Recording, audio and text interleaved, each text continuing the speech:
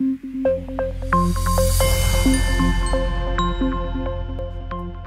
right, welcome back to The Effect. We're going to start talking about simulation in this video, which I think is a very important tool to have in the applied statistician's work belt. So what is simulation? Simulation, in the context of what we're talking about here, is when we generate our own data, typically using some sort of random number generator, and then we apply our methods to that data and see what the result is. So why would we do this? Well, generally we want to know whether our methods work or not. I've been telling you a lot of things about what certain methods do or don't do, or when they perform well and when they don't perform well. Well, how would you be able to check something like that for yourself?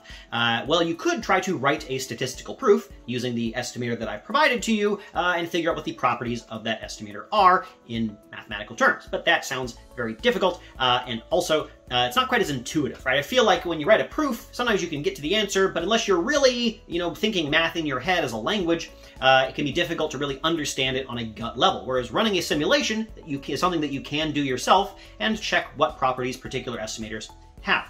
Running a simulation can also be very handy if you want to check when a method breaks. I've told you things like, okay, well, regression will give you the causal estimate if you've controlled for all the things that get rid of omitted variable bias. Well, what happens if you don't do that? How bad is the bias going to be? Is it going to be worse or better if the variable that's not in the model is very strongly related, very weakly related, negatively related, positively related, more related to the treatment variable than to the outcome, more related to the outcome than the treatment variable? These are all different questions that you could ask. How bad is it when we break one of the assumptions? Simulation can help you figure that out.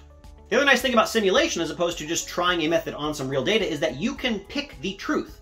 Because you are going to be generating the data yourself. So you know what the right answer is, which is rarely a case in actual data. You know what the right answer is going to be, and so when you apply your method, you know what answer it should be giving you if it is working properly. And if you get a different answer, then you know that there is something broken about your method, and that whatever data you've given it is not a good setting to apply that particular method in. So simulation is really good to be able to start breaking things in your data. Maybe start with a data set that satisfies all the assumptions that a particular estimator has. Things like assuming that your model is linear, assuming that you've controlled for everything, and seeing if it works there. And if it does, then start breaking things one at a time. Maybe make one of the true model p-features nonlinear, and then see if a linear model is really wrong, or if it seems to still work okay anyway. There's a lot of cases in statistics where we can break an assumption and it makes things wrong, but only by a little bit. And simulation is a really good way to ferret those cases out. There are also cases where breaking something really messes things up a lot, and really bad, and it's bad, and you don't want to do it. And simulation is also a good way of finding some of those as well. Personally, I do a simulation whenever I'm faced with a new method that I'm not sure how well it's going to work, or if I just want to try something out. Sometimes I get an idea for an estimator, and I don't want to do all the work of writing a proof for it, but I can try a simulation as a first bat and then see, hey, does this seem to work or not?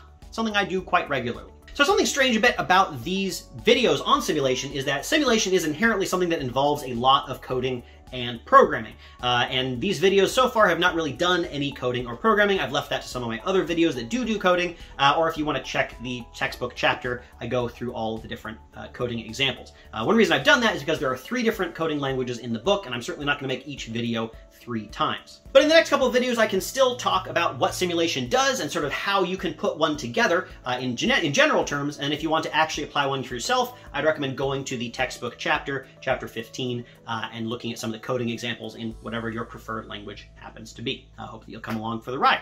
All right, thank you very much.